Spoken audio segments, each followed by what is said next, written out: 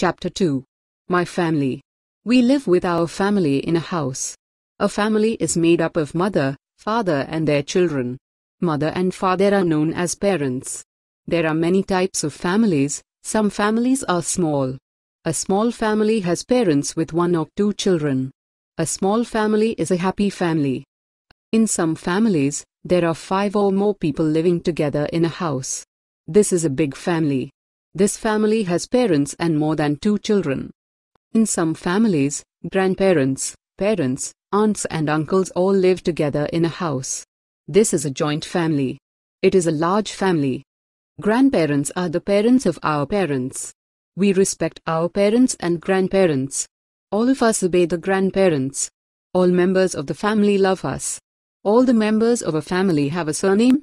The surname is written after the first name. Sharma, Singh, Gupta, Verma are examples of some surnames.